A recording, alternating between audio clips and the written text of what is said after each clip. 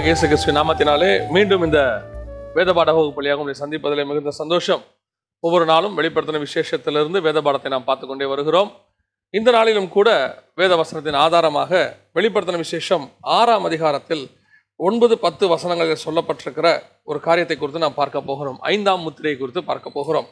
அவர் 5ஆம் முத்திரையை உடைத்த போது தேவ வசனத்தின் நிமித்தமும் தாங்கள் கொடுத்த சாட்சியின் நிமித்தமும் கொல்லப்பட்டவருடைய ஆத்துமாக்களை பலிபீடத்தில் கண்டேன்.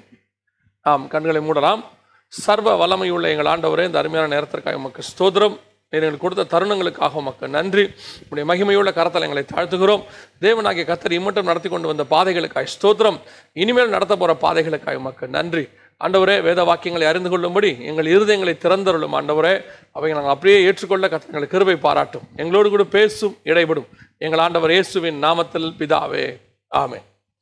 நாம் கர்த்தருக்கு சித்தமானால் இந்த நாளில் என்ன பார்க்க போகிறோன்னா, பரலோகத்தில் இந்த வெளிப்படுத்தின விசேஷத்தில் 3 கூட்டங்கள் இருக்கிறதை நாம் பார்க்கிறோம். 3 இடத்துல 3 விதமான ஜனங்கள் நிற்கிறார். இந்த 3 விதமான ஜனங்களை குறித்து தான் நாம் பார்க்க போகிறோம். இந்த பரலோகத்தை குறித்து பார்க்கும்போது இதனுடைய மாடல் நமக்கு கொடுக்கப்பட்டிருக்கிறது. இந்த பரலோகத்தை குறித்து அநேக விதமாக தரிசனங்களை பார்த்ததாக நமக்கு சொல்லுகிறார்கள். அப்படி பார்த்தோம், இப்படி பார்த்தோம், எப்படி பார்த்தோம்லாம் நிறைய பேர் சொல்கிறாங்க. ஆனால் வேதத்தை பொறுத்த வரைக்கும் பரலோகத்தினுடைய மாடலை நமக்கு ஆண்டவர் தெளிவாக கொடுத்து வச்சிருக்கிறார். எங்கே கொடுத்து வச்சிருக்கிறாருன்னா, பழைய ஏற்பாட்டிலேயே அந்த ஜனங்களுக்கு அது ஒரு மறைமுகமாக இருந்தது. அதாவது ஆசாரிப்பு கூடாரம் என்பது பழைய ஏற்பாட்டினுடைய பரலோகத்தின் மாடல். உதாரணமாக சொல்லணும்னா, இந்த கூடாரத்தினுடைய ஒரிஜினாலிட்டி எங்கே இருக்குது? ஏன்னா மோசேகிட்ட கொடுக்கும்போது ஆண்டவர் சொல்கிறாரு, நான் உனக்கு காண்பித்த மாதிரியின் படி. அப்படின்னா என்ன அர்த்தம்னா, அது மாடல், அது ஒரு ஃபோட்டோ காப்பி. அதோடைய ஒரிஜினல் எங்கே இருக்குன்னா பரலோகத்தில் இருக்குது. எங்கே இருக்குது? வெளிப்படுத்தின விசேஷம் 15ஆம் அதிகாரம் 5வது வசனத்தை நீங்கள் வாசிக்கும் போது பரலோகத்தில் ஒரு காரியம் இருக்கிறது. வேதம் சொல்லுகிறது, இவைகளுக்கு பின்பு நான் பார்த்தபோது இதோ பரலோகத்தில் சாட்சியின் கூடாரமாகிய ஆலயம் திறக்கப்பட்டது. சாட்சியின் கூடாரமாகிய ஆலயம் அப்படின்னா இந்த கூடாரமாகிய ஆலயம் அங்கே தான் இருக்குது. இந்த கூடாரத்தினுடைய ஆலயத்தினுடைய மாடலை தான் யார்கிட்ட கொடுத்தாருன்னா, நம்ம மோசேகிட்ட கொடுத்தாரு. இது மாத்திரமல்ல, வேதத்தில் இந்த கன்ஸ்ட்ரக்ஷன் ஆண்டவர் கட்ட சொன்ன எல்லா விஷயங்களுக்கும் ஒரு ஒத்துமை இருக்கும். அதான் நாம் எப்பவும் சொல்லக்கூடிய ஒரு காரியம் என்னென்னா, கர்த்தர் கட்ட சொல்கிறத நம்ம கட்டணும். ஏன்னா கர்த்தர் கட்ட சொல்லும் போது அது பரலோகத்தினுடைய ஒரு மாடலாக இருக்கும். கர்த்தர் சொல்லும் போது அது ஒரு ஹெவன்லி டிசைன் அதில் இருக்கும். என்னெல்லாம் எல்லாத்துலேயும் பார்த்தீங்கன்னா ஒரு ஒத்துமை இருக்கும். என்ன ஒத்துமை இருக்கும் அப்படின்னு பார்த்தா, இப்போது நோவாவுடைய பேழையை பாருங்கள், 3 அடுக்கு இருக்கும். அதாவது ground floor, first floor, second floor, 3 அடுக்கு இருக்கும். இதில் 3வது அடுக்கில் தான் அவர் இருப்பார். நோவாவும் அவருடைய ஃபேமிலியும் இருப்பாங்க. இந்த 2 அடுக்கில் பார்த்தீங்கன்னா ஒன்றில் சாப்பாடும் ஒன்றில் மிருகங்களும் இருக்கும். 2வது மோசேயை பார்த்து ஆசாரிப்பு கூடாரம் கட்ட சொன்னார். ஆசாரிப்பு கூடாரத்தில் 3 அடுக்கு இருக்கும். ஒன்று பலிபீடம், இன்னொன்று பரிசுத்த ஸ்தலம், 3வது மகா பரிசுத்த ஸ்தலம். அடுத்து சாலமோன் கட்டின தேவாலயம், தாவீது கொடுத்த மாடல். அதில் பாருங்க, அதே மாதிரி வாசல பலிபீடம், அடுத்து பரிசுத்த ஸ்தலம், அடுத்து மகா பரிசுத்த ஸ்தலம். அப்படியே நீங்கள் வந்தீங்கன்னு சொன்னால், இப்போ நம்ம இருக்கிற இந்த ஆலயம், நாம தான் தேவனுடைய ஆலயம். புதிய ஏற்பாட்டில் நாம தான் தேவனுடைய ஆலயம். இப்போ இந்த ஆலயத்தில் பாருங்க, சரீரம் பலிபீடம், ஆத்மா பரிசுத்த ஸ்தலம், ஆவி மகா பரிசுத்த ஸ்தலம். இது எல்லாமே ஒரே மாடல். இந்த ஒரே மாடலுக்குள்ள தான் எல்லாமே இருக்கு. அதான் இந்த கன்ஸ்ட்ரக்ஷனுடைய மிக இம்பார்ட்டன்ட். அதுல இது எல்லாத்தினுடைய மாடல் யாருன்னு கேட்டீங்கன்னா, ஜீசஸ் கிரைஸ்ட், இயேசு கிறிஸ்து. இது எல்லாத்தினுடைய மாடலாக இருக்கிறார். இயேசு கிறிஸ்து எதோடைய மாடல்? இயேசு கிறிஸ்துவின் மாடல் எது அப்படின்னா, பரலோகம். சகலமும் அவராலே அவருக்காக உண்டாக்கப்பட்டது.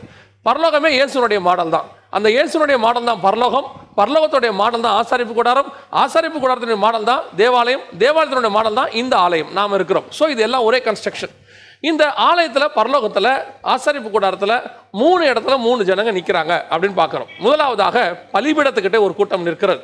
எந்த இடத்துல பார்க்குறோம்? 6ஆம் அதிகாரத்தில் அந்த 9ஆம் வசனம், 10ஆம் வசனம், 11ஆம் வசனத்தில் அவர்களை குறித்து சொல்லப்பட்டிருக்கிறது.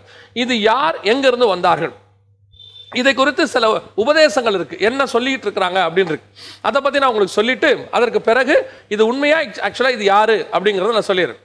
பொதுவாக இதை யாரை என்ன நமக்கு சொல்லி கொடுத்துருக்காங்கன்னு கேட்டால், உபத்திரவ கால பரிசுத்தவான்கள் அல்லது உபத்திரவ காலத்தில் மறிக்கக்கூடியதான் நியாயப்பிரமாண பரிசுத்தவான்கள், இவர்கள் அங்கே கிடக்கிறார்கள், பலிபடுத்திக்கிட்டு இருக்கிறாங்க அப்படின்னு சொல்லப்பட்டது. ஏன் இப்படி சொல்லப்பட்டது அப்படின்னு சொன்னால், நேற்று கூட என் இடத்துல ஒருவர் ஃபோன் பண்ணி விதமாக கேட்டார், ஆனால் நீங்கள் 7ஆம் அதிகாரத்தில் தான் 9ஆம் வசனத்தில் தான் சபை பரலோகத்தில் இருக்குன்னு சொல்கிறீங்க. இவைகளுக்கு பின்பு நான் பார்த்தபோது சகல கோத்திரத்திலிருந்தும் ஜாதிகளிலிருந்தும் பாஷைக்காரர்களும் மீட்கப்பட்டதும் ஒருவரும் எண்ணக்கூடாதமாகிய திரளான கூட்டமாகிய ஜனங்கள் வெள்ளை அங்கிகளை தரித்து கொண்டு தங்கள் கைகளிலே குருத்தோலைகளை பிடித்துக்கொண்டு சிங்காசனத்திற்கு முன்பாகவும் ஆட்டுக்குட்டியானவருக்கு முன்பாகவும் நிற்க கண்டேன் இருக்கு. இந்த 7ஆம் அதிகாரம் 9ஆம் வசனத்தில் தான் சபை பரலோகத்தில் இருக்கு. அப்போ அதுக்கு முன்னாடி உள்ள காரியங்கள் எல்லாம் எடுத்துக்கொள்ளப்படுதலுக்கு முன்னாடி, வருகைக்கு முன்னாடி நடக்கணும் அப்படின்னு நம்ம வேதத்துல இருந்து சொல்றோம்.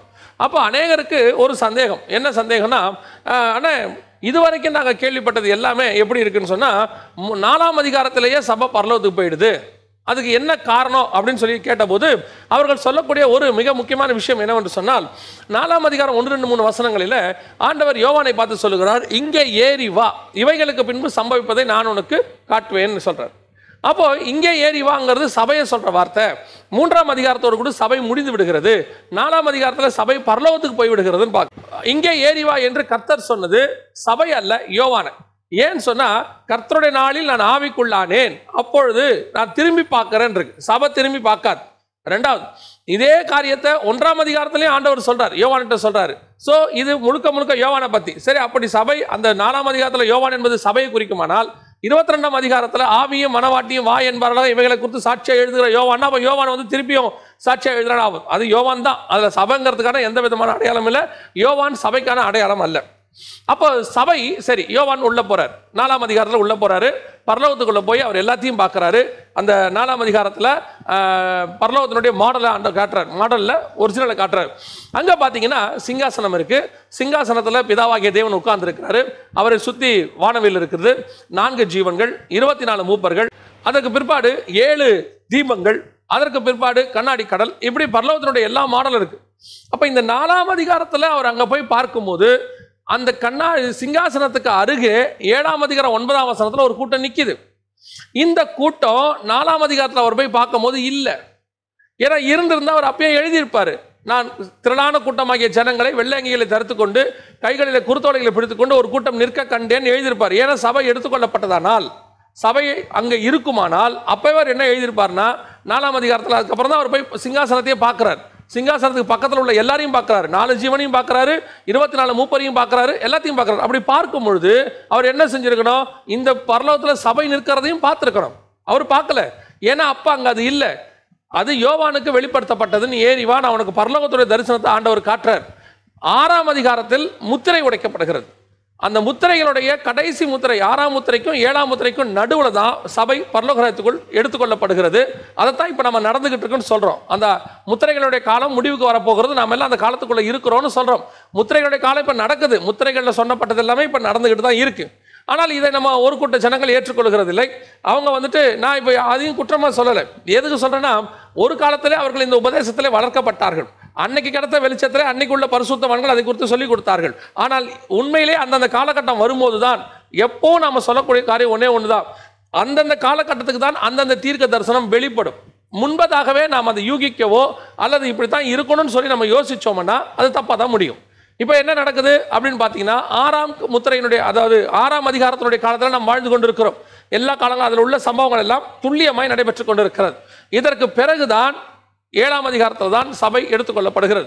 அப்போ இப்பவே இந்த இடத்துல அந்த சபை அதாவது ஒரு கூட்டம் நிற்கிது. 6ஆம் அதிகாரம் 9, 10, 11 வசனங்களிலே ஒரு கூட்டம் அங்கே நிற்கிறதை நாம் பார்க்கிறோம். அப்போ இவர்கள் யார், இவர்கள் எங்கிருந்து வந்தார்கள், இவர்கள் எப்படிப்பட்டவர்கள், அதுதான் நம்முடைய காரியம். இப்போ அப்படி பார்க்கும் பொழுது பரலோகத்தில் 3 இடங்கள் இருக்கிறது. பரலோகத்தில் அல்ல, பரலோகத்துக்கு வெளியே பரலோகத்தில் 2 இடங்கள் இருக்கிறது. உதாரணமாக சிங்காசனத்துக்கு பக்கத்தில் கண்ணாடி கடல், அந்த ரெண்டுமே அந்த 5ஆம் அதிகாரத்தில் சொல்லப்பட்டிருக்கு. அப்போ அந்த பலிபீடம் வெளியே தான் இருக்கும், அப்போ இதுவும் வெளியே தான் இருக்கு. அப்போ அந்த வெளியே இருக்கிற இந்த கூட்டம் ஆண்டவரை பார்த்து ஒரு கேள்வி கேட்குறாங்க, பலிபீடத்துக்கிட்ட இருந்து கேட்குறாங்க. ஏன்னா இது பரலோகத்தில் இல்லை, திரும்பியும் சொல்கிறேன், யாரும் தப்பா சொன்னா சொல்ல போகிறாங்க, இது பரலோகத்தில் இல்லை. அப்போ இவங்க பலிபீடத்துக்கிட்ட இருக்கிற இந்த கூட்டம், அந்த ஆத்துமாக்கள் ஆண்டவரை பார்த்து ஒரு கேள்வி கேட்குறாங்க, எது வரைக்கும் எங்களுடைய ஆத்துமாக்களுக்கு நீர் பழி வாங்காமல் இருப்பீர் அப்படின்னு கேட்குறாங்க. இப்போ கவனிச்சுக்கொள்ளுங்க, பலிபீடத்துக்கிட்ட ஒரு கூட்டம் நிற்கிது, 7ஆம் அதிகாரம் 9ஆம் வசனத்தில் சிங்காசனத்துக்கு பக்கத்தில் ஒரு கூட்டம் நிற்கிது, 15ஆம் அதிகாரம் 2ஆம் வசனத்தில் வெளிப்படுத்தின விசேஷத்தில் ஒரு கூட்டம் கண்ணாடி கடலுக்கு பக்கத்தில் நிற்கிது. இது 3 இடம், அதாவது கிருபாசனம் இருக்கிறது மகா பரிசுத்த ஸ்தலம், கடல் தொட்டி இருக்கிறது பரிசுத்த ஸ்தலம், பலிபீடம் இருக்கிறது வெளியே. இந்த 3 இடம், 3 இடத்துலையும் 3 ஜனங்கள் நிற்கிறார்கள். இப்போ இங்கே நிற்கிற இந்த ஜனங்கள் யார்? இவங்க இங்கே நின்றுட்டு ஆண்டவர்கிட்ட கேட்குற கேள்வி என்ன அப்படின்னு பார்த்தீங்கன்னா, இவங்க இதுக்கு முன்னாடி தெளிவாக சொல்லிடுறேன், இந்த 6ஆம் அதிகாரம் முடிவடைகிற அந்த காலகட்டத்தில் தான் சபை எடுத்துக்கொள்ளப்பட்டு 7ஆம் அதிகாரத்தில் தான் 9ஆம் வசனத்தில் அங்கே இருக்கு. இப்போ இந்த கன்ஃபியூஷன் நிறைய பேருக்கு இருக்கிறதுனால தான் இவ்வளோ தெளிவாக சொல்கிறோம். 4ஆம் அதிகாரத்திலோ 5ஆம் அதிகாரத்திலோ சபையை பரலோகத்தில் பார்த்ததாக ஒரு வெளிப்பாடும் அந்த இடத்துல இல்லை, 7ஆம் அதிகாரத்தில் தான் இருக்கு. அதுவும் சகல கோத்திரத்திலிருந்தும் சகல ஜாதிகளிலிருந்தும் சகல பாஷைக்காரர்களும் மீட்கப்பட்டது. அப்போ எல்லா மக்களும் மீட்கப்பட்டு வந்தவங்க அங்கே இருக்கிறாங்க. சரி, இப்போ இந்த பலிபடுத்திக்கிட்டு இருக்கிற இந்த மக்கள் யார், இவங்க எதை பற்றி பேசுகிறாங்க அப்படின்னு சொன்னால், இந்த பலிபடுத்திட்டு இருக்கிறவங்க உபத்திரவ கால பரிசுத்தவான்களானா உபத்திரவ கால பரிசுத்தவான்கள் இல்லை. ஏன்னா இந்த 7ஆம் அதிகாரம் 9ஆம் வசனத்தில் தான் சபையே பரலோகத்துக்கு போகுது. அதுக்கு முன்னாடியே இவங்க இருக்கிறாங்க. அப்போ இவங்க இருக்கிற இடம் 2 விஷயம் ரொம்ப முக்கியம். ஒன்று, தேவரீர் எங்களுடைய இரத்தத்திற்கு எதுவரைக்கும் பழி வாங்காமல் இருப்பீர் அப்படின்னு இருக்கு. இந்த இரத்தத்துக்கு பழி வாங்காமல் இருப்பீர் அப்படிங்கிறது யாரை குறிக்குது, எதை பற்றி சொல்லப்பட்டிருக்கு அப்படின்னு கேட்டிங்கன்னு சொன்னால், இது பழிவாங்குதலை பற்றி பேசுது.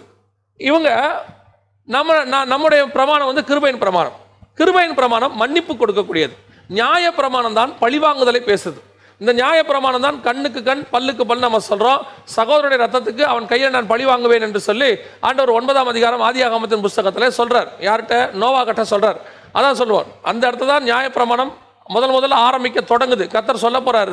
கர்த்தர் சொல்றாரு, நான் இப்படி ஒரு பிரமாணத்தை இம்ப்ளிமெண்ட் பண்ண போறேன், இந்த மாதிரி சகோதர ரத்தத்துக்கு அவன் கையில் பழி வாங்க போறேன் நோவா கிட்ட ஹிண்ட் கொடுக்குறாரு. அப்புறம் அதை அப்படியே கொண்டு வந்து ஆபிரகாமு கிட்ட அதை பற்றி ஃபுல்லாக சொல்லி கொடுக்குறாரு. இப்படி செய்யணும், இப்படி பண்ண போகிறோம், இதெல்லாம் ஃபாலோ பண்ணுன்னு.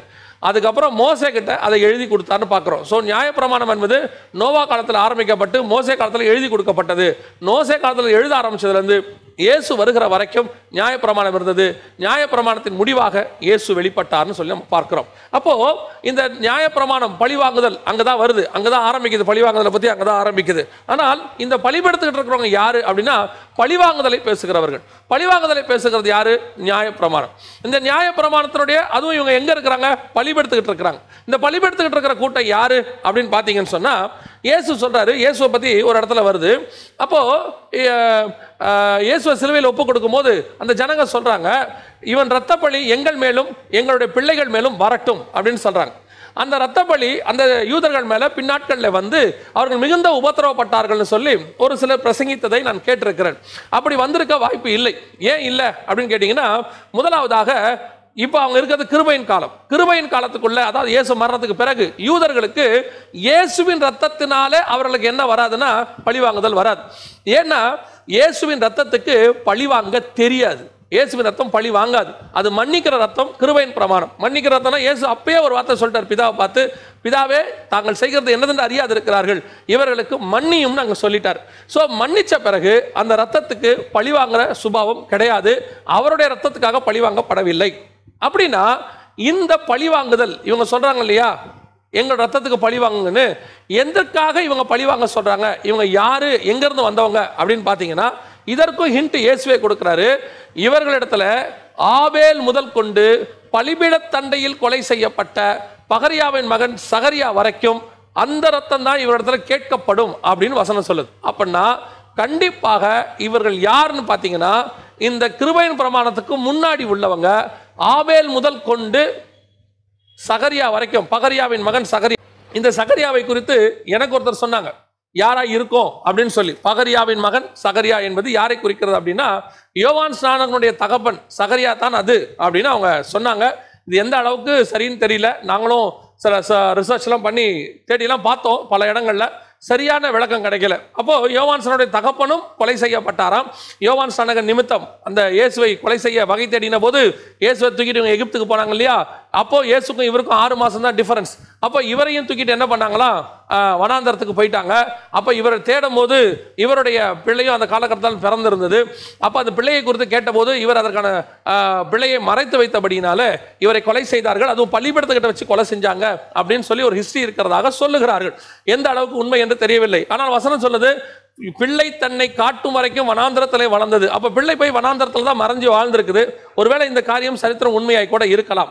அப்ப என்ன சொல்றாங்க அப்படின்னா, அந்த பகரியாவின் மகன் சகரியா, அதாவது யோவான் ஸ்நானகனுக்கு தகப்பன் கொலை செய்யப்படுகிற வரைக்கும் அப்படின்னு நம்ம எடுத்துக்கலாம். அப்படின்னு பார்த்தீங்கன்னா ஆபேல் முதல் கொண்டு இது வரைக்கும் பழைய ஏற்பாட்டு பரிசுத்தவான்களுடைய முடிவு வரைக்கும் அங்கே இருக்கு. ஏன்னா அதற்கு பிறகு இயேசு கிறிஸ்து வெளிப்பட்டு விடுகிறார். இயேசு கிறிஸ்து வெளிப்பட்ட பிறகு இது முழுக்க பழைய ஏற்பாட்டு பரிசுத்தவான்கள் லிஸ்ட்ல வந்துருவாங்க.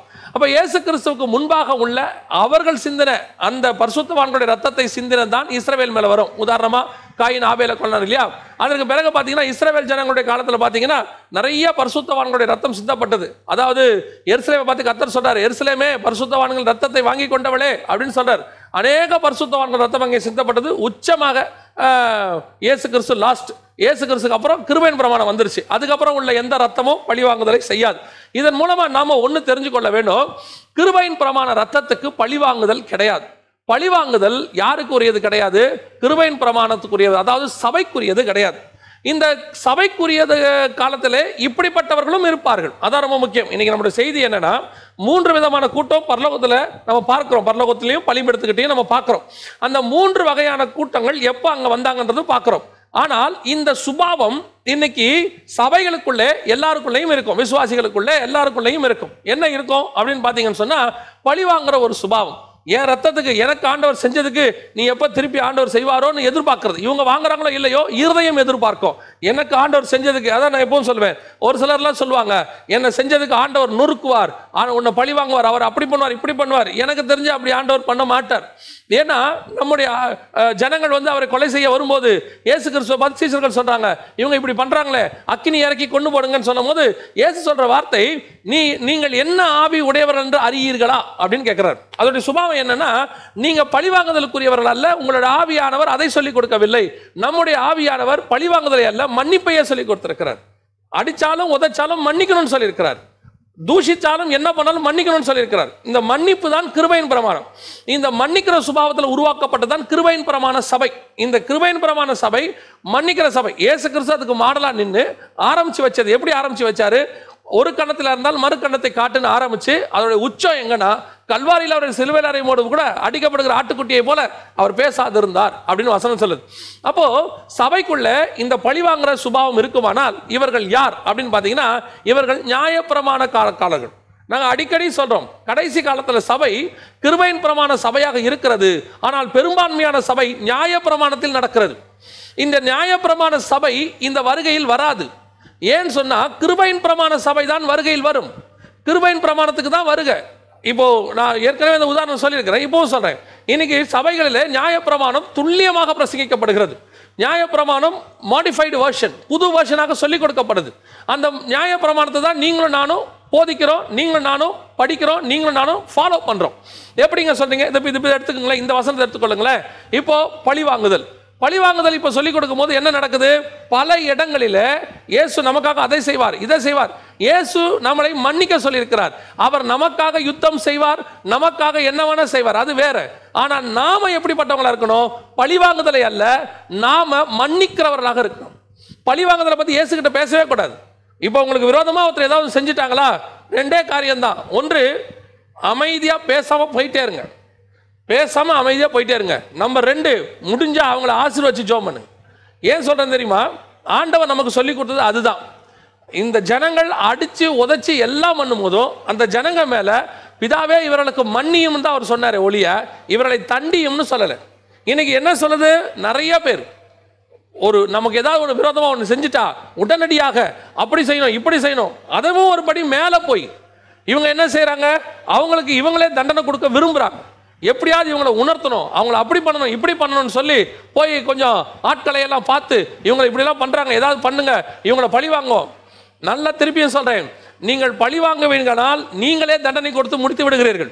தேவனிடத்தில் போய் அந்த குறிப்பிட்ட ஆளுக்கு தண்டனை வாங்க உங்களால் முடியாது.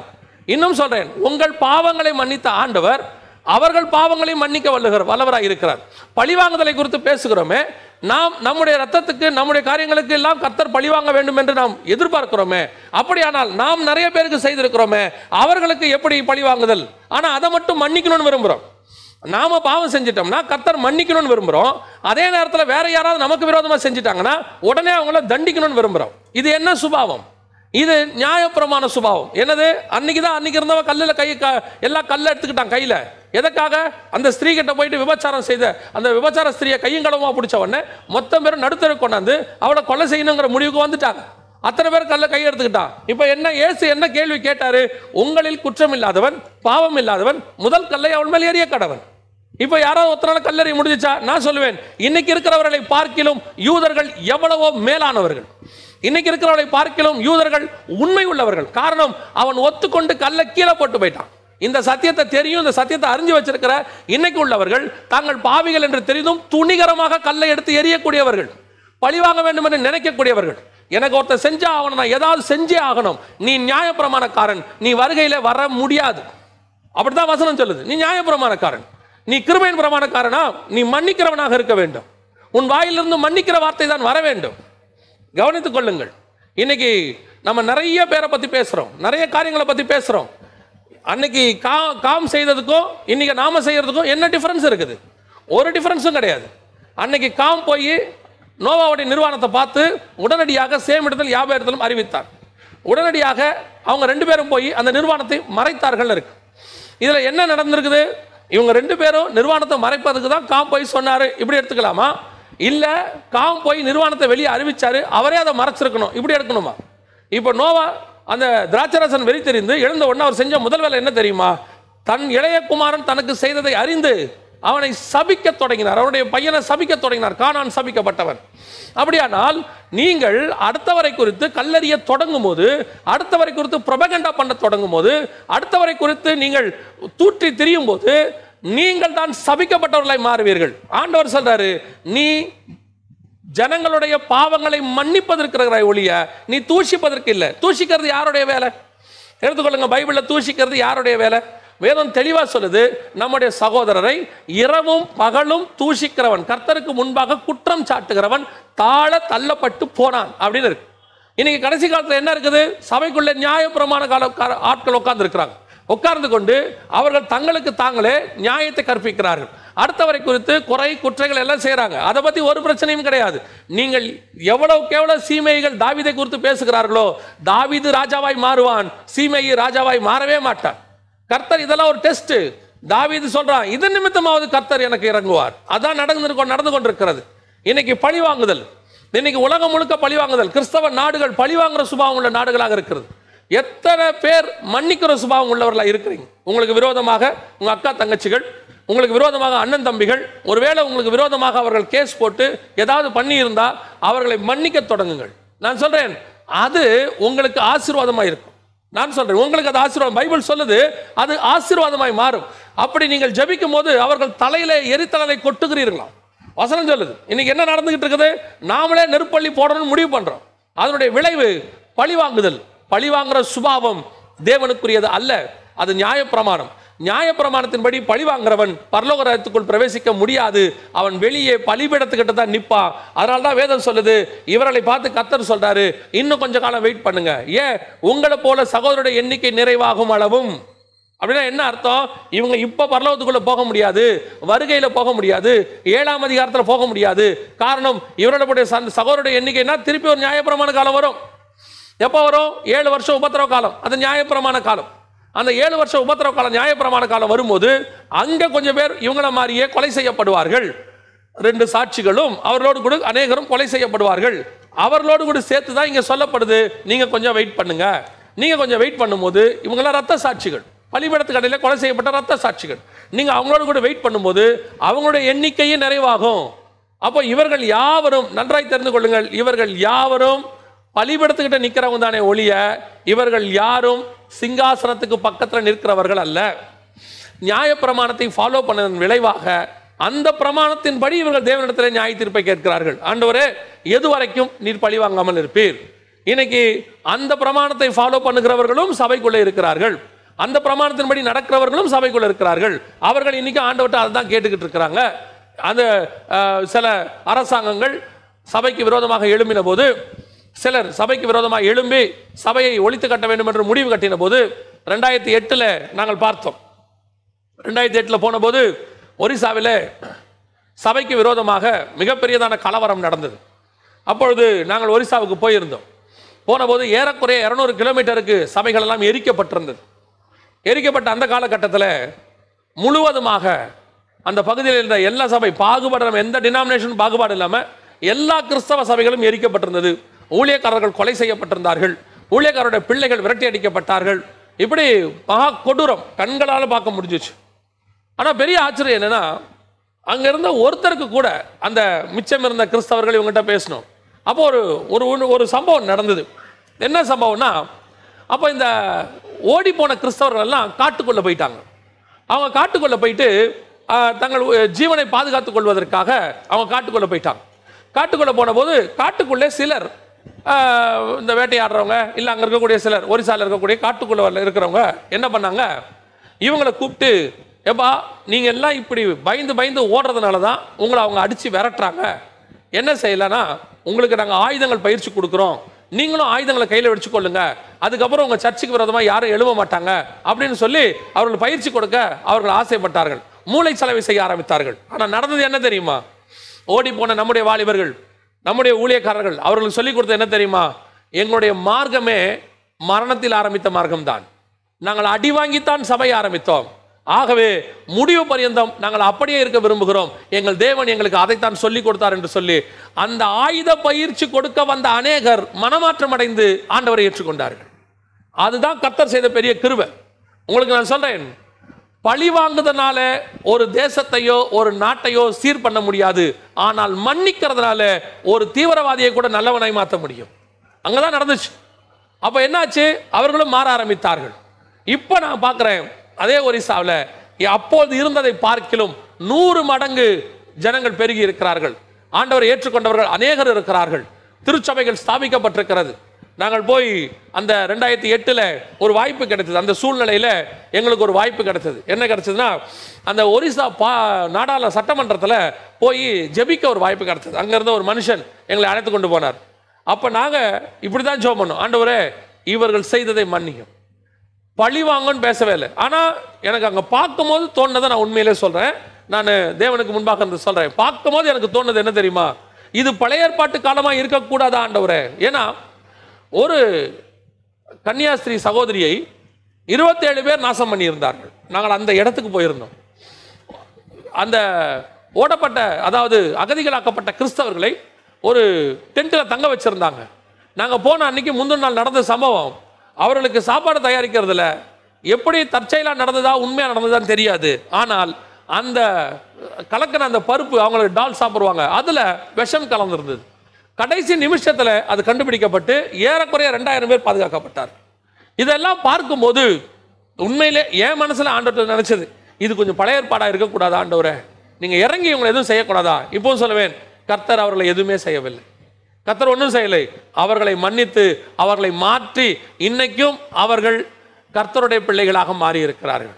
அங்கே 100%, அதான் சொல்வேன், நம்ம ரத்தம் பழிவாங்குதலை பேசாம நம்ம ரத்தம் மன்னிப்பதை பேசினா அந்த இடத்தில் சபை ஸ்தாபிக்கப்படும். பழிவாங்குதலை பேசினா அந்த இடத்துல மரணம் வரும். அதான் நடக்குது. தோமாவுடைய ரத்தம் தமிழ்நாட்டிலிருந்து ஒவ்வொரு நாளும் பரிந்து பேசிக்கொண்டே இருக்கும். அதனால தான் இன்னைய வரைக்கும் இந்த தமிழ்நாடு ஸ்பிரிச்சுவலுடைய ஹெட் குவார்ட்டர்ஸாக இருக்கிறது. பல நாடுகளுக்கு இன்னும் நான் சொல்வேன், இந்தியா, மலேசியா, சிங்கப்பூர், ஸ்ரீலங்கா, நீங்கள் மத்திய கிழக்கு நாடுகள் வரைக்கும் சுவிசேஷம் தமிழ்நாட்டில் இருந்தான் போனது. இங்க இருந்தால் மிஷினரிகள் போனார்கள். இங்க இருந்தால் அநேக காரியங்கள் செய்யப்பட்டது. காரணம் என்ன தெரியுமா? இங்கே ஒரு தோமாவின் ரத்தம் சிந்தப்பட்டிருக்கிறது. அது பரிந்து பேசிக் கொண்டிருக்கிறது. இயேசுவின் ரத்தம் பரிந்து பேசிக் கொண்டிருக்கிறது. ஆபேலின் ரத்தம் பேசினதை பார்க்கிலும் அதிகமாய் பேசுகிற ரத்தம். பழிவாங்குதல் கர்த்தருக்குரியது, பழிவாங்குதல் நமக்குரியது அல்ல. என்ன நடந்துச்சு? ஸ்டெயின்ஸை கொலை பண்ணாங்க. அவ்வளோ பெரிய மிஷினரி கொலை பண்ணாங்க. அவரை கொலை பண்ணி முடிச்ச உடனே அவருடைய மனைவி சொன்ன வார்த்தை என்ன தெரியுமா? நான் அவர்களை மன்னிக்கிறேன், நான் அவங்கள மன்னிக்கிறேன். இதுதான் தேவனுடைய சுபாவம். உடனடியாக அவங்கள பழி வாங்கணும், அதை பண்ணணும், இதை பண்ணணும், தூஷிக்கணும். இந்த சுபாவத்தை முதல்ல மாத்துங்க. கிறிஸ்தவத்தினுடைய வளர்ச்சி சபை நம்ம கையில் தான் இருக்கு. நம்ம எப்படி இருக்கிறோமோ அதான் கிறிஸ்துவினுடைய சுபாவம். இன்னைக்கு என்ன நடக்குது? எப்படியாவது பழி வாங்கிடணும், எப்படியாவது கீழே இறக்கிடணும், அந்த சுபாவம் இருக்கு. உங்க அக்கா தங்கச்சியோ, அண்ணன் தம்பியோ, உடன் உறவினர்களோ, சகோதர சகோதரிகளோ, மேலதிகாரியோ, கூட இருக்கிறவங்களோ, நண்பர்களோ, யார் உங்களுக்கு விரோதமாக எதை செய்தாலும் உடனடியாக மன்னிக்க பழகுங்கள். அந்த மன்னிக்கிற சுபாவம் உங்களுக்கு வந்துட்டாலே நீங்கள் தேவ சாயலாய் மாற தொடங்குவீர்கள். அவரை மன்னிக்கிறீங்க, அதுக்கப்புறம் அவருக்கு என்ன நடக்குது? கர்த்தர் அவர்களை என்ன பார்த்துக்கிறாரு? அது வேற விஷயம், அது வேற விஷயம். ஆனால் உங்கள் சுபாவம் மாற்றப்படும். நீங்கள் தெய்வீக சுபாவம் உடையவர்களாய் மாறுகிறீர்கள். கிறிஸ்துவின் சாயலை அடைய தொடங்குகிறீர்கள். கொஞ்சம் கொஞ்சமாக நீங்கள் மன்னிக்க மன்னிக்க மன்னிக்க ஒரு நாள் வரும், நீங்கள் எவ்வளவுக்கு எவ்வளவு கிறிஸ்துவின் சாயலாய் மாறுகிறீர்களோ அவ்வளவுக்கு அவ்வளவு கர்த்தர் உங்களை உயர்த்துவார். ஏன்? எவ்வளவுக்கு எவ்வளவு இயேசு தன்னை தாழ்த்தினாரோ அவ்வளவுக்கு அவ்வளவு அவரை உயர்த்தினார் பிதா. அதே தான் இப்பவும் நடக்கும். அதனால இந்த சுபாவம் நமக்கு வரக்கூடாது.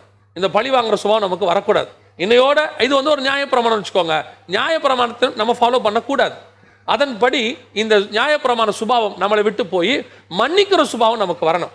மன்னிக்கிற சுபாவம் வந்து தேவனிடத்துல போய், ஆண்டவரே எனக்கு விரோதமாக எழும்பினவங்களுக்காக, எனக்கு விரோதமாக பேசினவங்களுக்காக. பாருங்க, சவுல் அவ்வளோ காரியங்களை செய்கிறாரு. ஆனால் அவர் ஒரு எத்தனையோ சான்ஸ் கிடைக்குது தாவீதுக்கு, அவர் என்ன செஞ்சிடலாம், கொலை செஞ்சிடலான்னு. அவர் சொல்ற வார்த்தை, கர்த்தரால் அபிஷேகம் பண்ணப்பட்டவர் மேல் கரங்களை போடுவது எப்படி. அதனால தாங்க சொல்றேன், தாவீதின் ராஜ்யபாரம் நிரந்தர ராஜ்யபாரமே மாறிச்சு. அந்த ராஜ்யபாரத்தில் இயேசு வந்து உட்கார்ந்தார். சவுலின் ராஜ்யபாரம் என்னாச்சு, பழி வாங்குதல், துரத்துறான் தாவீதை, ஒரு வழி பண்ணிடலான்னு துரத்துறான். முடிவு என்ன வந்தது, சவுலுடைய சந்ததியே இல்லாமல் போயிடுச்சு. இன்னைக்கும் முடிவெடுங்க, உங்களுக்கு விரோதமாக எழும்புறாங்களா, உங்களுக்கு விரோதமாக பேசுறாங்களா, மன்னிங்க, அப்படியே விட்டு போயிட்டே இருங்க. சில நேரத்தில் அது கொஞ்சம் கடினமாக இருக்கும், கஷ்டமாக இருக்கும். ஆண்டவர் எனக்கு சொல்லி கொடுத்தார், நீ எவ்வளவுக்கு எவ்வளவு மன்னிக்கிற சுபாவம் உடையவராக மாறியோ அவ்வளவுக்கு அவ்வளோ நீ உயர்ந்துக்கிட்டு தான் போவ, நீ தாழ தள்ளப்பட்டு போகவே மாட்டேன். தூஷிக்கிறவன், உன்னை பழி வாங்கணும்னு நினைக்கிறவன் தான் தாழ தள்ளப்பட்ட போவான். ஏன்னா அது பிசாசுடைய சுபாவம். அதை ஏற்றுக்கொண்டு அவங்கள மன்னிக்கிறது கிறிஸ்துவின் சுபாவம். கிறிஸ்து உயர்த்தப்பட்டது போல நீயும் உயர்த்தப்படுவாய். அன்னையிலிருந்து தான் முடிவெடுது. எங்களுக்கு இந்த சுபாவம்லாம் உண்டு. ஆரம்பத்தில் நாங்களும் நினச்சிக்கிட்டு இருந்தோம், நமக்கு இயேசு ஒரு அடியால் மாதிரி, கர்த்தர் நொறுக்குவார், அடிப்பார், உதைப்பார், குத்துவார். இல்லைங்க, கிருபையின் பிரமாணத்தில் அதெல்லாம் கிடையாது. கிறிஸ்து மன்னிப்பார், மன்னித்து அவனை மாற்ற விரும்புவார். ஒருவேளை அவன் அதற்கும் கீழ்ப்படியில் அவன் எதிர்த்துக்கிட்டே இருக்கிறானா, அவன் சுபாவத்துக்கு தக்கதான ஆக்கினையை அவன் அடைந்து தீருவான். அது அவன் எழுதி கொண்டது. அவனை பழி வாங்கணுங்கிறது கிறிஸ்துவின் திட்டம் இல்லை. நிறைய பேர் என்ன நினைக்கிறாங்கன்னா, நமக்கு விரோதமாக ஒரு காரியம் நடந்த உடனே, அங்கே ஏதோ ஒன்று நடக்குது, நடந்த உடனே இவங்க என்ன நினைக்கிறாங்க, எனக்காக கர்த்தர் அங்கே பழி வாங்கிட்டார். இல்லைங்க, அவன் செய்த ஆக்கினைக்கு அவன் அனுபவிக்கிறான். கர்த்தர் பழி வாங்கலை, கர்த்தர் மேலே பழிய போடாதீங்க, அதற்கான ஆக்கினையை அவன் அனுபவிக்கிறான். பழி வாங்குதல் கர்த்தருக்குரியது, அதை அவர் செய்வார், அவரால் முடியும், அவருக்கு அதுக்கு தகுதி உண்டு. ஆனால் கிருபையின் பிரமாண காலத்தில் அவர் பொறுமையோடு இருக்கிறார். இன்னைக்கு ஆண்டவர் வெயிட் பண்றார். நாமும் அதே போல. எதுக்காக இதை நான் சொல்றேன், இந்த சுபாவத்தை குறித்து உங்களுக்கு சொல்றேன்னா, இவங்களால எங்க போக முடியல, அந்த ஆசாரிப்பு கூட்டத்துக்குள்ள உள்ள போக முடியல. பாருங்களேன், இவங்களால அங்கே உள்ளேயே போக முடியல. இவங்க என்ன செய்யறாங்க, திருப்பியும் அந்த பலிபீடத்துக்கிட்ட இருந்து அவங்க சகோதர எண்ணிக்கை நிறைவான பிறகு ஒரு நாள் வருகிறது, இவர்கள் உயிர்த்து இயேசுவோடு கூட இதே பூமியில் தான் அரசாண்டார்கள் இருக்கு. நல்லா கவனிச்சு கொள்ளுங்க. அவர்கள் உயிர்த்து 20ஆம் அதிகாரம் வெளிப்படுத்தின விசேஷத்தை நீங்க வாசிச்சு பார்த்தீங்கன்னா, இயேசு கிறிஸ்துவின் ரத்தமும் அவருடைய சாட்சி நிமித்தமும் சிறைச்சேதம் பண்ணப்பட்டவர்கள் உயிர்த்து அவரோடு கூட அரசாண்டார்கள் இருக்கு. 20ஆம் அதிகாரத்தில் 4வது வசனம், அன்றியும் நான் சிங்காசனங்களை கண்டேன், அவைகள் மேல் உட்கார்ந்தார்கள், நியாய தீர்ப்பு கொடுக்கவே அவர்களுக்கு அதிகாரம் அளிக்கப்பட்டது. இயேசுவை பற்றிய சாட்சி நிமித்தமும் தேவனுடைய வசனத்தின் நிமித்தமும் சிறைச்சேதம் பண்ணப்பட்டவருடைய ஆத்துமாக்களையும் மிருகத்தையாவது அதன் சொரூபத்தையாவது வணங்காமல் தங்கள் நெற்றிகளிலாவது கையிலும் அதன் முத்திரையை தரித்துக் கொள்ளாமல் இருந்தவர்களையும் கண்டேன். அவர்கள் உயிர்த்து கிறிஸ்துவுடனே கூட 1000 வருஷம் அரசாண்டார்கள். இன்னைக்கு எது நடக்குது, இன்னைக்கு எல்லாருமே எதை பத்தி பேசுறோம், இயேசுவோட 1000 வருஷ அரசாட்சி இங்க பண்ண போறதை பத்தி பேசுறோம். நல்லது, நான் இல்லைன்னு சொல்ல. ஆனால் இவர்கள் சிங்காசனத்துக்கிட்ட போல திருப்பியும் உயிர்த்து இதே பூமியில தான் அரசாள்றாங்க. ஆனா கர்த்தர் உங்களை என்னையும் அழைச்சது இந்த கூட்டத்துக்கு இல்ல, இதை விட மேலான ஒரு கூட்டம் இருக்கு, சிங்காசனத்துக்கிட்ட நிக்கிற ஒரு கூட்டம் இருக்கு. அந்த கூட்டத்துக்காக தான் கர்த்தர் உங்களை என்னையும் அழைச்சிருக்கிறார். அப்ப அந்த கூட்டத்தை பத்தி நம்ம பார்ப்போம். அப்ப இப்ப நம்ம ஆண்டவர் சொல்லி வச்சிருக்கிற மிக முக்கியமான காரியம் என்ன, இவர்கள் உயிர்த்து இதே பூமியில் அரசாண்டார்கள். எங்க, இந்த பூமியில 1000 வருஷ அரசாட்சி இதே பூமியில. யார் அரசாண்டாங்க, அந்த 7 வருஷமும் 1,44,000 இஸ்ரவேலர்கள் மாம்சத்தில் பத்திரமாய் பாதுகாக்கப்படுவார்கள். காரணம், அந்த 7 வருஷம் உபத்திரவ காலத்துக்கு பிறகு, அர்மேகதான் யுத்தத்திற்கு பிறகு இங்கே அவர்கள் பலுகி பெருகி பூமியை நிரப்புவார்கள். அதுதான் அவங்களுடைய வேலை. அந்த 1000 வருஷமும் அவங்க பலுகி பெருகி பூமியை நிரப்புவாங்க. அந்த 1,44,000 இஸ்ரவேலர்கள் பலுகி பெருகி பூமியை நிரப்புறவங்கள ஆளுகை செய்கிற வேலை இவங்களது. யாருது, இந்த ரத்த சாட்சியை மறித்து உயிர்த்து அரசாடுற இவங்களுடைய வேலை. அப்போ பரலோகத்தில் இவங்க இல்லை. அந்த 1000 வருஷமும், இந்த 1000 வருஷமும் பரலோகத்தில் இருக்க போறது யாரு, அந்த பரலோகத்தில் இருக்கக்கூடிய மனவாட்டி சபை, அந்த பரலோகத்தில் சிங்காசனத்துக்கு பக்கத்தில் நிற்க போற சபை, அந்த சபை தான் நீங்களும் நானுமாக இருக்க வேண்டும். இந்த பழிவாங்குதலுக்குரிய பேசுகிறவர்கள், நியாய பிரமாணத்தை ஃபாலோ பண்ணுகிறவர்கள் அங்கே போக மாட்டார்கள். இவர்கள் ரத்த சாட்சியை மறித்தாலும் உயிர்த்து இங்கேதான் அரசாளர்களை ஒழிய இவர்கள் பரலோகத்தில் சிங்காசனத்துக்கு அருகாமையில் போக முடியாது. இதுதான் பைபிள் படி. அப்ப நல்லா கவனிச்சு கொள்ளுங்க, உங்களை ஏன் இந்த பழிவாங்குதல் சுபாவம் வரக்கூடாது, ஏன் இந்த நியாய பிரமாணத்துக்குள்ள, பழிவாங்குதல் மட்டும் இல்ல, நியாய பிரமாணம் முழுக்க சொல்றேன். நியாய பிரமாணம் நிறைய விஷயங்கள் நமக்கு வேறு விதமாய் சொல்லப்படுது. அந்த நியாய பிரமாணத்தை எல்லாம் ஃபாலோ பண்றவங்க கண்டிப்பாக இந்த வருகையில் வராமல் அவர்கள் அடுத்த உபத்திரவ காலத்துக்குள்ளே அது கடந்து போகும். அது கடந்து போய் அதுல ரத்த சாட்சியை மறிக்கிறவர்கள் இருப்பார்கள். அவர்களும் இவர்களும் உயிர்த்து 1000 வருஷ அரசாட்சியை செய்வார்கள். இதான் நமக்கு சொல்லப்பட்டு. இப்ப நான் கடைசியா கேட்டுட்டு முடிக்க விரும்புறேன். இப்ப நம்ம இதுல எந்த கூட்டத்தில் இருக்க விரும்புறோம்? இங்க நாம எல்லாவற்றையும் பொறுத்து கொண்டால், உங்களை துன்பப்படுத்துவதற்காக ஜெபம் பண்ணுங்க, சபிக்கிறவர்களை ஆசீர்வதிங்க. வேதம் அப்படிதான் இயேசு தான் சொல்றாரு. இதை நீங்க செஞ்சுக்கிட்டே இருங்க. ஐயா நான் இப்படியே தான் இருக்கணுமா? என்ன அவங்க திட்டிகிட்டே இருப்பாங்க, என்ன அவங்க வந்துட்டு எதிர்த்துக்கிட்டே இருப்பாங்க, ஏன்னா கொலை செய்ய முயற்சி பண்ணிக்கிட்டே இருப்பாங்க. ஏன்னா சவுல் அப்படி தானே கொலை செய்ய முயற்சி பண்ணிகிட்டே இருந்தார் தாவீதை. இப்போ தாவீது என்ன கேட்டிருக்கணும்? என்ன கொலை செய்ய முயற்சி பண்ணிகிட்டே இருப்பாரு, நான் அப்படியே ஓடிட்டே இருக்கணுமா? ஒரு குத்து திருப்பி சவுலை குத்திருட்டுமா, பிரச்சனை சால்வ் ஆயிருமே? ஆகாது. ஏன்? நீ தேவனால் அழைக்கப்பட்டவன். நீ பழி வாங்குதலை பற்றி உனக்கு இருக்கக்கூடாது. இத்தனைக்கும் நியாயப்பிரமாணத்துக்குள்ள இருக்கிற தாவீது அதை செய்கிறார் பாருங்க. அவ்வளோ பொறுமையாக இருந்த நிமித்தம் அவன் நித்திய ராஜ்யபாரம் உடையும். ஏன்னா இயேசு கிறிஸ்து வந்து உட்காந்துட்டார். அதைத்தான் உங்களுக்கு சொல்றேன். இந்த பழிவாங்குதலையும் அவர்கள் தூஷிக்கிறதையும் அவர்கள் செய்கிற காரியங்களையும் நீங்கள் பொறுத்து கொண்டே இருந்தால் எவ்வளவு நாளைக்கு செய்யணும்? நீங்க செஞ்சுட்டே இருங்களேன். நான் காரணம் இல்லாமல் பகைக்கப்படுகிறேனே. நிறைய பேர் சொல்றாங்க, நான் காரணம் இல்லாமல் பகைக்கப்படுகிறேன், நான் நல்லது செய்யறேன் ஆனாலும் என்னை எதிர்க்கிறாங்க. என்கிட்ட உதவி வாங்கினவங்களே என்னை எதிர்க்கிறாங்க. நான் அவங்களுக்கு எத்தனையோ சில நேரங்கள்ல நீங்க போயிட்டு மருத்துவ உதவிகள் அவங்களை உட்காந்து கிளீன் பண்ணி எல்லாம் செஞ்சிருப்பீங்க. அவங்க நல்லான பிறகு உங்களை மதிக்க மாட்டாங்க, உங்களுக்கு விரோதமா பேசியிருப்பாங்க. சில நேரத்தில் பண உதவிகள் நல்லா செஞ்சிருப்பீங்க, அவங்களுக்குன்னு போய் உங்ககிட்ட இல்லாம கூட உங்ககிட்ட இருக்கிறத எடுத்து கடைசி காசு வரைக்கும் அவங்ககிட்ட கொடுத்துருப்பீங்க. ஆனா அவர்கள் நல்ல நிலைமைக்கு வந்தோடனே உங்களை மறந்துருப்பாங்க. சில நேரங்களில் அவங்க நல்லா இருக்கணுன்றதுக்கு அவங்க லைஃபையே நீங்க சாக்ரிஃபைஸ் பண்ணியிருப்பீங்க. அவங்க நல்லா ஆன பிறகு உங்களை மறந்துட்டு போயிருப்பாங்க. உங்க பேச்சு கீழ்ப்படிஞ்சிருக்க மாட்டாங்க, ஒருவேளை உங்களை விரோதிச்சிருப்பாங்க. இப்ப நீங்க கேட்கலாம், இவ்வளவு செஞ்சனே அப்ப எனக்கு என்ன? நீ நித்திய ராஜ்யபாரத்துக்குள் பிரவேசிக்க போகிறவன். நீ தேவனிடத்துல நித்தியமாய் வாழ போகிற கூட்டம். நீ சகித்தது வீணானது அல்ல. நீங்கள் பட்ட பாடுகள் ஒரு நாளும் வீணாய் போகாது. வசனம் தெளிவா சொல்றது, அவரோடு கூட பாடுகளை சகித்தோமானால் அவரோடு கூட ஆளுகையும் செய்வோம். இப்ப இந்த பாடுகள் சகிக்கிற காலத்தில் நம்ம இருக்கிறோம். பொறுமையோடு கூட ஏற்றுக்கொள்ளுங்க. திருப்பி உங்க இருதயத்தில் பழிவாங்குதல் வர வேண்டாம். ஆண்டவர் அப்படி செய்யணும் இப்படி செய்யணும் வரவே வேண்டாம், விட்டுருங்க. யார் என்ன செய்யணும் விட்டுருங்க, பரவாயில்ல. நான் சொல்றேன், தாழ்ந்து போனவன் வீழ்ந்து போனதாக சரித்திரமே கிடையாது.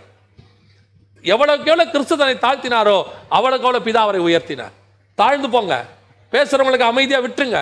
பேசுகிறவர்கள் வாழ மாட்டாங்க, அவர்கள் ஒரு காலத்தில் அமைதியாயிருவாங்க. ஏன்னா அவங்களுக்கு வேற காரியம் வந்துடும். அவங்க பேசுறதுக்குன்னே இருக்கிறவங்க. நீங்களும் நானும் ஆள்றதுக்குன்னு இருக்கிறவங்க. கர்த்தர் உங்களை என்னை அதுக்கு தான் வச்சிருக்கிறார். பழி வாங்குதல் சிந்தனையில் கூட வரக்கூடாது. அவங்கள அப்படி பண்ணணும் இப்படி எதுவும் தோணக்கூடாது. You have a chance. உங்களுக்கு நிறைய வாய்ப்பு இருக்கும், பலன் இருக்கும், செய்ய முடியும். ஏன்? ப்ரூஃப் இருக்கும். நான் செய்ய முடியும், நான் இப்போ ப்ரூஃப் பண்ணி காட்டுறேன். வேண்டாம். மனுஷனுக்கு முன்பாக உங்க ப்ரூஃப் வேண்டாம். மனுஷனுக்கு முன்பாக உங்க சாட்சியும் வேண்டாம். மனுஷன் உங்களுக்கு சாட்சி கொடுக்கவும் வேண்டாம். நம்மை கொடுத்து சாட்சி கொடுக்கிறவர் ஒருவர் இருக்கிறார். நம்மளை பத்தி அவர் சாட்சி கொடுத்துக்கிட்டே இருப்பாரு. யோசேப்பை குறித்து அவர் தான் சாட்சி கொடுத்தார். அதான் நான் சொல்லுவேன், போர்த்திபாருடைய விஷயத்துல யோசேப்பை தூக்கி உள்ள போட்டாங்க. யோசேப்பு வெளியே வந்துட்டாரு. யோசேப்பு பிரதமர் ஆயிட்டார். அந்த கேஸ் முடியவே இல்லை பாருங்க. அந்த கேஸ் என்னாச்சு? ஒண்ணுமே இல்லை. பார்வோன் சொன்னாரா யோசேப்பை தவறு செய்திருக்க வாய்ப்பே இல்லை? யோசேப்பை நான் அந்த கேஸை விடுதலை ஆக்கிறேன்னு சொன்னாரா? இல்லை. ஆண்டவர் எப்படி ஆக்கிடுவார் தெரியுமா? உன்னை பத்தி பேசுவாங்க, குறை சொல்லுவாங்க, உன்னை தூக்கி ஜெயிலில் போடுவாங்க. அவ்வளோதான், இவர் இவ்வளோ பெரிய பாவம் செஞ்சிருக்கிறாரு அப்படின்னு சொல்லி தண்டனை கூட வாங்கி கொடுத்துருவாங்க. ஆனால் என்ன நடக்கும் தெரியுமா? அந்த தண்டனைக்கு மேலாக அரசாட்சியை உருவாக்குற சட்டங்களை உருவாக்குற இடத்துக்கு கர்த்தர் உன்னை கொண்டு போயிடுவாரு. நீ அதுக்கு மேலே போயிடுவ. கர்த்தர் அதுக்கு மேலே உன்னை கூட்டிட்டு போயிடுவார். அதுக்கப்புறம் என்ன ஆகும் தெரியுமா? யார் யாரெல்லாம் உனக்கு விரோதமாக வந்து பேசி சாட்சி சொன்னாங்களோ யோசேப்புக்கு விரோதமாக, கடைசியில் அவர்கள் யோசேப்பின் இடத்துல கை நீட்டி நிற்கிற அளவுக்கு கர்த்தர் கொண்டாந்துட்டாரு.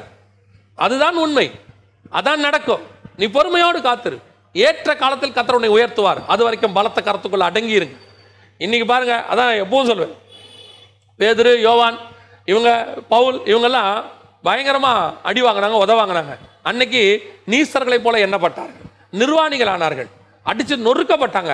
ஆனா முடிவு என்ன தெரியுமா? இன்னைக்கு பேதுரு பேர் இருக்கு, யோவான் பேர் இருக்கு, பவுல் பேர் இருக்கு. படிப்பறிவே இல்லாத எங்களை கொண்டுன்னு சொல்றாங்க பேதுருவும் பவுலும். அவங்க பேர்ல தான் நிறைய ஸ்கூல் இருக்கு.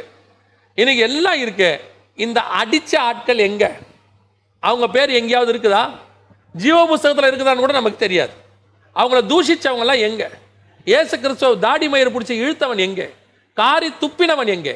தலையில் கிரீடத்தை சொருகினவன் எங்கே? ஆனால் இயேசுவின் ராஜ்யம் இன்னைக்கும் நிற்குது. இதுதான் கர்த்தர் நமக்கு சொல்லிக் கொடுக்கிறது. என்ன நடந்தாலும் ஏது நடந்தாலும் பழி வாங்குதல் உன் இருதயத்துக்குள் வரக்கூடாது. தூஷிக்கிறதும் உன் இருதயத்துக்குள்ள வரக்கூடாது. பொறுமையோடு ஏற்றுக்கொள்ளுங்கள். ஏற்றுக்கொள்ளும் போது கர்த்தர் உன்னை ஒரு காலத்தில் நிச்சயம் உயர்த்துவார்.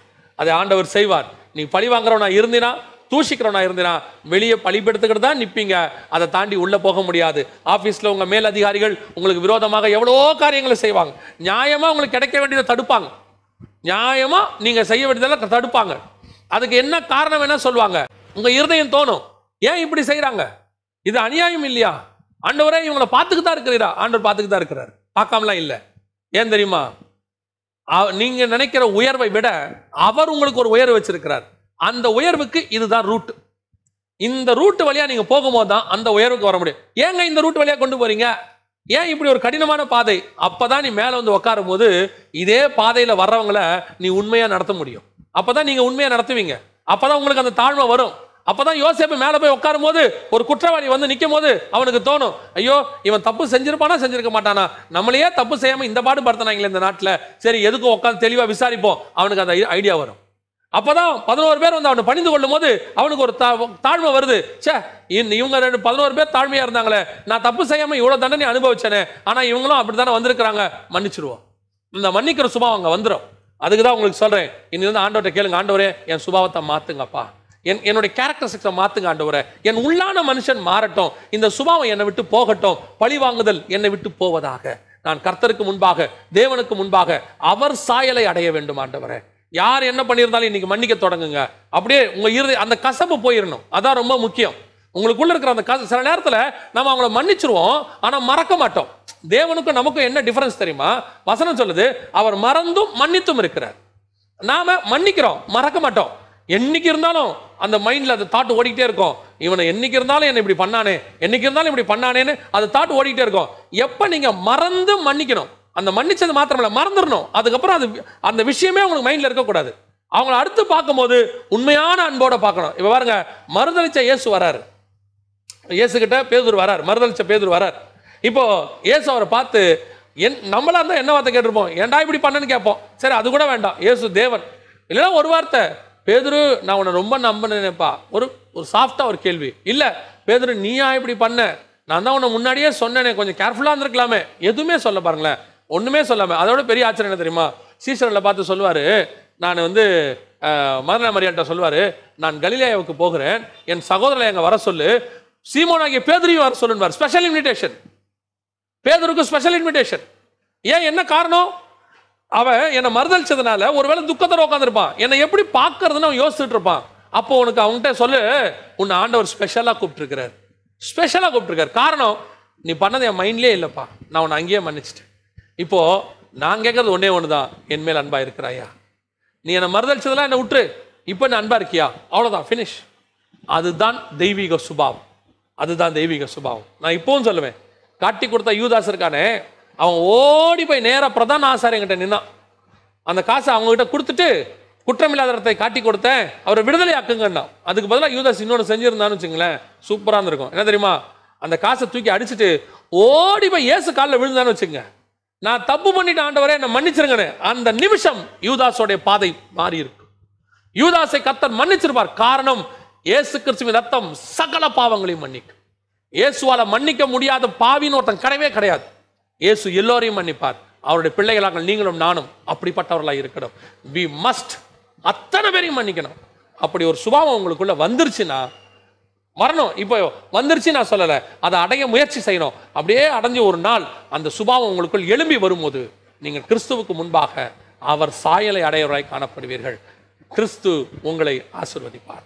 உங்களை கொண்டு போய் பலிபெடுத்துக்கிட்டு இல்லை, அதையும் தாண்டி சிங்காசனத்துக்கிட்ட உட்கார வச்சு கொள்வார். சரி, இந்த சிங்காசனத்தில் இருக்கிற கூட்டம் யாரு, இவங்க என்ன பண்ண போறாங்க, இவங்க எப்படி அந்த இடத்துக்கு வந்தாங்க, இதை பற்றியெல்லாம் நம்ம அடுத்த வேதபாட வகுப்பிலே பார்க்க போகிறோம். நாம் இப்பொழுது தேவ சமூகத்தில் ஒப்பு கொடுத்து ஆண்டவரை நோக்கி பார்க்க போகிறோம். நாம் ஜெபிக்க போகிறோம். எல்லா கண்களை மூடுவோம். சர்வ வல்லமையுள்ள எங்கள் ஆண்டவரே, இந்த அருமையான நேரத்திற்காக உமக்கு ஸ்தோத்திரம். உம்முடைய மகிமையுள்ள கர்த்தரை எங்களை தாழ்த்துகிறோம். தேவனாகிய கர்த்தர் கொடுத்த வார்த்தைகளுக்காய் ஸ்தோத்திரம். ஆண்டவரே, எங்கள் தெய்வீக சுபாவத்தை நாங்கள் அடையும்படிக்கு, எங்கள் மாம்சத்தை நாங்கள் சிலுவையில் அறையும்படிக்கு, எங்களுக்குள் காணப்படுகிற மாம்ச கிரியைகள் ஆவன எல்லாவற்றையும் நிர்மூலம் பண்ணுமை நாங்கள் ஆவில உயிர்ப்பிக்கப்பட்டு தேவசாயலை அடைய கர்த்தர் எங்களுக்கு கிருபை பாராட்டுவீராக. ஆண்டவரே, எங்களை ஒருவேளை அடிச்சு விரட்டி, எங்களை தேசத்தை விட்டு கூட விரட்டி இருக்கலாம், எங்க வீட்டை விட்டு விரட்டி இருக்கலாம், எங்க நாட்டை விட்டு விரட்டி இருக்கலாம். நாங்கள் மன்னிக்கிறோம் ஆண்டவரே, நாங்கள் மன்னிக்கிறோம் ஆண்டவரே. நாங்கள் மன்னிக்கப்படும் பொழுது நீர் எங்களை ஆசீர்வதிக்கிறீர் என்று நாங்கள் பார்க்கிறோம். அதே போல எங்களுக்கு விரோதமாய் எழும்பி எங்களுக்கு விரோதமாய் காரியங்களை வாய்க்க பண்ணுகிற, எங்களுக்கு விரோதமாய் தூஷிக்கிற துன்மார்க்கர் போல் இருக்கிற அத்தனை பேரையும் ஒப்புக் கொடுக்கிறோம். கர்த்தருடைய கரம் கூட இருப்பதாக. ஒவ்வொருத்தரையும் கர்த்தர் மன்னிப்பீராக. நாங்களும் மன்னிக்கிறோம் ஆண்டவரே. உம்முடைய கிருபையுள்ள கரத்தில் எங்களை தாழ்த்துகிறோம். எங்கள் ஆண்டவர் இயேசுவின் நாமத்தில் பிதாவே.